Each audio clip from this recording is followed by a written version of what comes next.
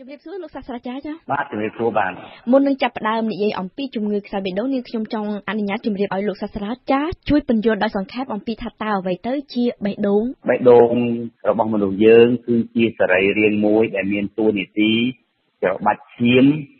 ដូចជាស្នប់ច្របាច់ឈាមយកឈាមទៅចិញ្ចឹមទប់សារពាង្គកាយរបស់យើងបាទចឹងខ្សែបេះដូងបានន័យថាបេះដូងនោះมันធ្វើដំណើរការតាមអ្វីដែលជាតួនាទីដើមរបស់ខ្លួនឬក៏យ៉ាងណាចា៎បាទនៅពេលណាដែលគេហៅថាជំងឺខ្សោយបេះដូងហ្នឹងគឺជាការធ្លាក់ចុះឬក៏ការខ្សោយចុះនៅមុខងាររបស់បេះដូងក្នុងការនាំឈាមទៅចិញ្ចឹមសរីរាង្គនៃខ្លួនរបស់យើងបាទហើយជំងឺខ្សោយបេះដូងនេះគឺជាបញ្ហាចម្បងរបស់សុខភាពសាធារណៈបច្ចុប្បន្នបាទចាតើហេតុអីបានជាបេះដូងមនុស្សរបស់យើងហ្នឹងវាជួបហានិភ័យបែបនេះចាបាទ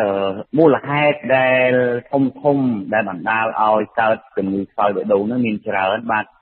មូលហេតុដែលជួបញឹកញាប់ជាងគេនោះគឺជាជំងឺស្ទះសរសៃឈាមបេះដូងដែលភាសាបារាំងគេហៅថា Maladie coronaire ហើយ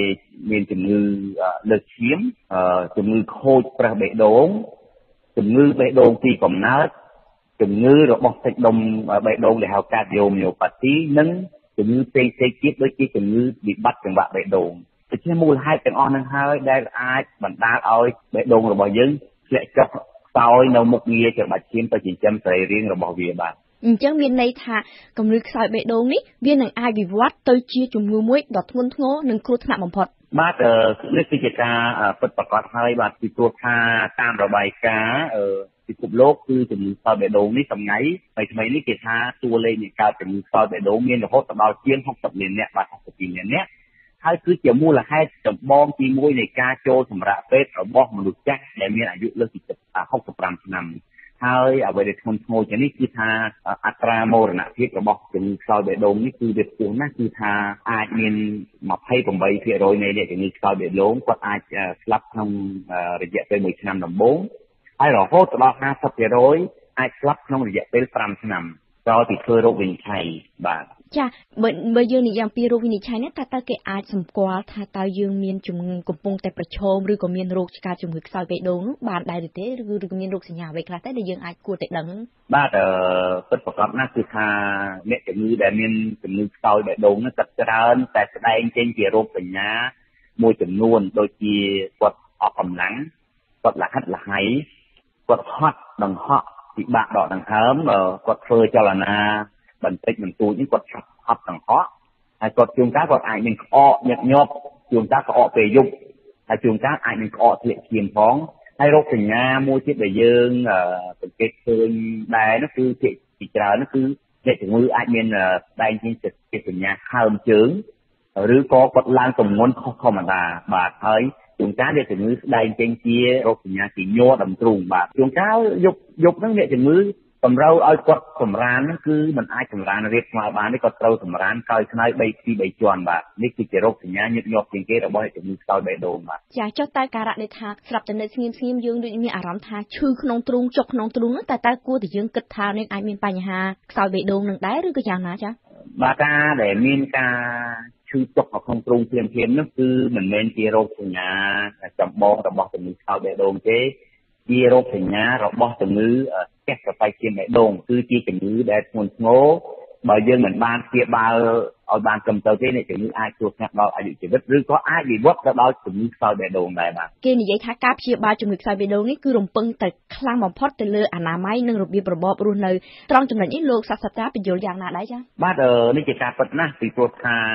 ក្រោយពី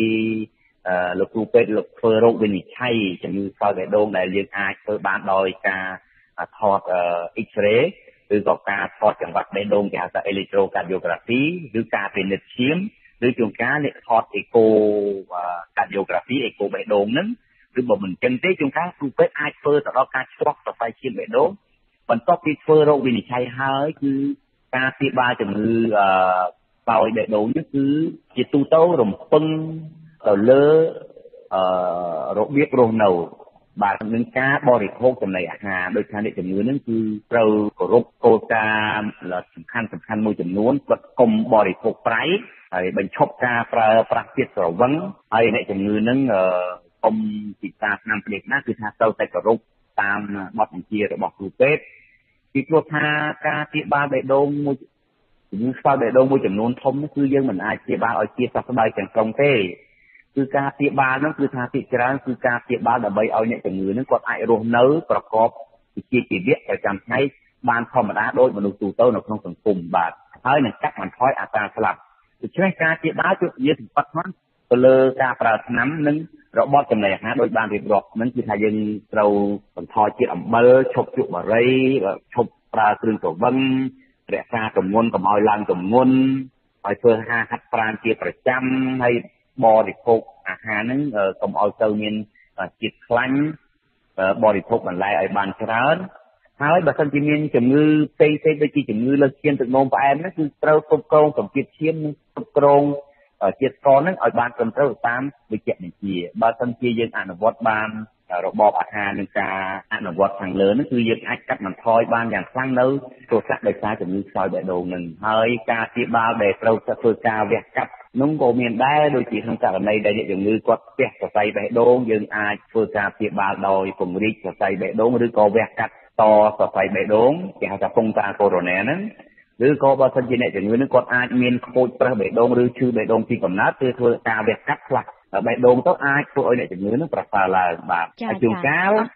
គឺថាការព្យាបាលហ្នឹងនៅប្រទេសជឿនលឿនគេដល់ដំណាក់កាលចុងក្រោយគេទាមទារធ្វើការព្យាបាលរហូតដល់ការផ្លាស់ប្ដូរបេះដូងគេហៅថាស្រង់ប្រជុំកាត់យ៉ាបាទចាអំបញ្ញមិញលោកសាស្ត្រាចារ្យមានប្រសាសន៍ថាគឺត្រូវធ្វើកីឡាក៏ប៉ុន្តែអំបញ្ញមិញយើងនិយាយឲ្យថាបើសិនជាគាត់មានបញ្ហាបេះដូងគាត់អាចចង្ហក់ហត់អញ្ចឹងតើគាត់ធ្វើកីឡាបានយ៉ាងម៉េចទៅចាបាទចំពោះបញ្ហាកីឡានេះយើងចង់និយាយថាគាត់ហត់ចង្ហក់នេះនៅបន្ទាប់ពីការព្យាបាលដោយថ្នាំឬក៏ដោយរបបអាហារដែលបានត្រឹមត្រូវគឺការហត់ចង្ហក់របស់គាត់នឹងគឺមានការអន់ថយដូច្នេះអ្នកជំងឺតម្រូវឲ្យធ្វើកីឡាជាប្រចាំមិនមានន័យថាគាត់ទៅធ្វើកីឡាcompetition sport ឬ competition ទេបាទគាត់ហាត់កីឡាដូចជាហាត់ដើរឬដូចជាgymnastic ឬក៏ហែលទឹកបន្តិចបន្តួចជាលំហាត់ប្រាណជាប្រចាំមិនមែនជាធ្វើកីឡា